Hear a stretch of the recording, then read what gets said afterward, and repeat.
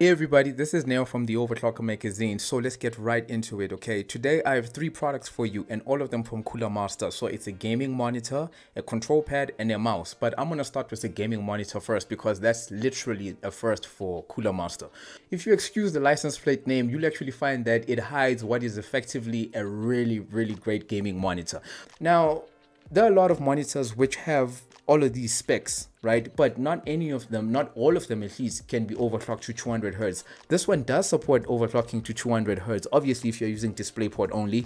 However, if you are at 200 Hertz, there are some compromises to image quality that you're gonna have to make. They are slight, and for somebody like me who's not a professional gamer, it's very hard to tell that, oh, okay, am I getting a slightly lower image quality and things of that nature. Unless you take professional equipment and you're actually measuring it, then you're unlikely to notice it. At least I didn't.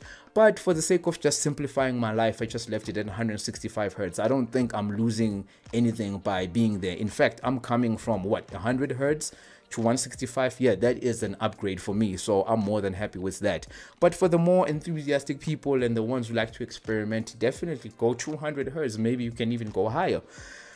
So it's a VA panel. If I didn't say this, I'm saying it now. It's a VA panel, which I think is sourced from Samsung. And I don't know what kind of tuning that Cooler Master has done to the panel, but from where I'm standing, the image quality looks pretty nice, especially when you're gaming. When it comes to text, it can be a little bit fuzzy sometimes, especially if you are looking at white text against a black background.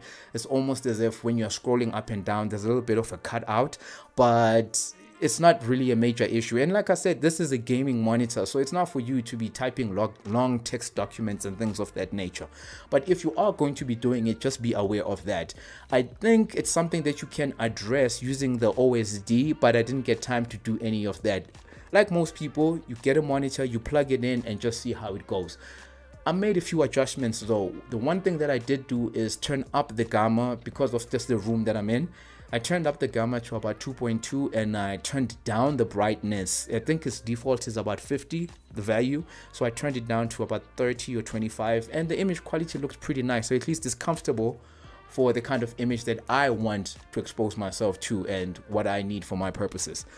Now, more than what the monitor looks like, in gaming it really does look great. It's fast and I didn't see any pixel trailing or anything of the sort. Again, I'm not a professional gamer, so I may not necessarily be familiar with what it is I'm supposed to be looking out for, but aesthetically this monitor actually speaks to me as well. So there are these 3 lights at the back of the monitor that remind me of Destiny or Destiny logo or something of that nature.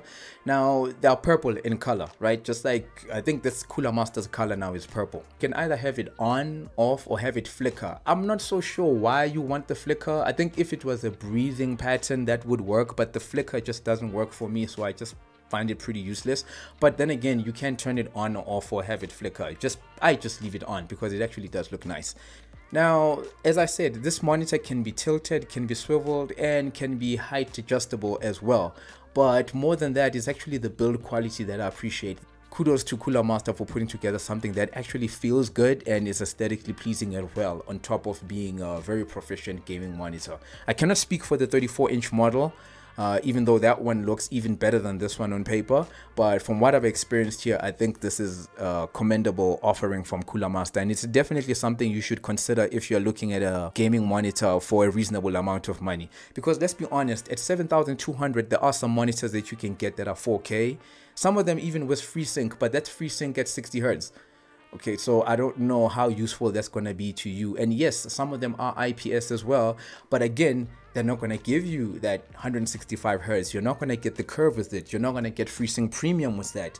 You're not going to get the 3 millisecond gray to gray response time. There's so many things that you're not going to get. So you're basically just going to be chasing the resolution instead of chasing the entire gaming experience. And I must say, compared with a cheap TN panel, like a 4K panel, compared to this monitor at 1080p with all the bells and whistles that it has, your gaming experience is definitely better on this monitor than on the 4K panel, because it's not just the resolution, it's how everything is delivered to you. And this monitor delivers an experience that is more than the sum of its parts. You actually have to use it to actually appreciate it. Overall, this is a fantastic monitor, and it's definitely something that is surprisingly good for Cooler Master's first foray into gaming monitors. Definitely check it out if you are in the market. Next up is the MM711. So the reason I'm covering this mouse again is simply because it's just now available in new colors. We had a matte and a gloss finish of the mouse, and I think it came in white and in black. So the one that I used was the black one. Please check out the full review of the MM711 that I did previously. But anyway, it is available in these two colors, and just like the original one that I used, the black one, they look great. I think it looks even better in this. I don't know if you can see it, but this looks pretty nice. So obviously, as you can see it in my hand, it's a fairly small mouse, and it's one of the things that I actually spoke about when I did the original review. It's such a comfortable mouse to use, and believe it or not, comfort is the most important thing for me right now when it comes to a mouse, because that's the one thing that you're always using. So it needs to be comfortable. More than fancy and function and have all these fancy features, it needs to be comfortable. And still today, there's nothing as comfortable for me as a symmetrical design of this. So I really do appreciate that. If there's any grievance I have about this mouse, it's the fact that it's small. So I hope that at some point in future, Cooler Master releases an MM712 or something like that. That's just the same mouse, just slightly bigger. This one definitely is my favorite mouse, and it is my go-to mouse for pretty much everything that I do now. And it's one that I hope to hold on to for a while until, of course, they make a bigger mouse, and that's the one I'll switch to. So next up is Cooler Master's ControlPad. It's like a separate number pad that you can get from a number of vendors. Difference here though is that all these buttons are actually pressure sensitive. How well that works? Well, we'll talk about that at a later point. In terms of build quality, of course, it's what I would expect from a device costing this much. So what are we talking about when we say costing this much? Well, depending on the switch type that you get. You can get a Gatoron red switch, or you can get the Cherry MX red switch. The Gatoron is cheaper. I think it's about 1700, and the Cherry MX red one is about 2000. And in terms of color schemes, there's the gunmetal gray, and then there's also the gunmetal black. Anyway, here's the cool thing about it, or here's the interesting bit that I want to relate to you about using this control pad.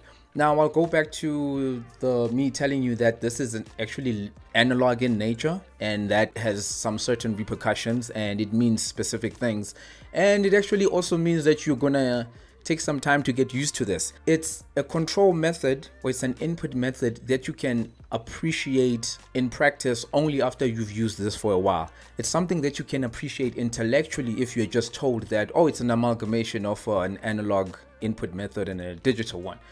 But in practice, which is how you want this to be beneficial, it's going to take some time to get used to. However, when you are used to it, it will make it difficult for you to just go back to a normal keyboard, which is, at least that's what's happening to me.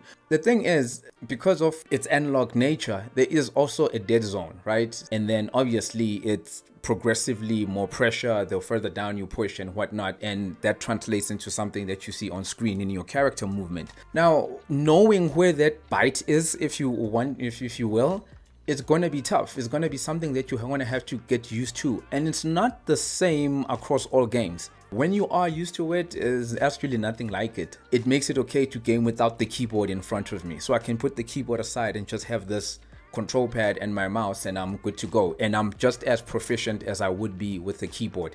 So past just the gaming side of this thing, you can actually use this for productivity as well. So you'll notice when you load Cooler Master's Master Plus software, it has profiles for some Adobe products. So there are 24 keys here which you will map to Photoshop, Illustrator, or Premiere Pro. At least those are the profiles that I saw. Either way, you can map this automatically to the control pad, so it brings all your shortcuts nearer to you and so forth. It actually makes you more productive. Again, it's something that you're gonna have to get used to in knowing where the placement of the buttons are. So if you buy this as is, you're gonna have no keycaps. It's going to make getting used to the keypad take a little bit longer than it should. It's not like on a regular number pad on a keyboard where it's only 4 buttons across, or not all the buttons are of the same length.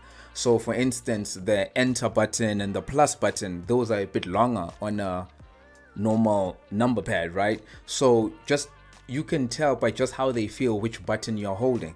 So this is not the case here, because as you can see, this entire part here, all these buttons are the same size. So orientating or getting your fingers used to button placement can be a bit challenging. At least it was for me. However, like with the analog nature of the input of this controller, it's something that you have to get used to.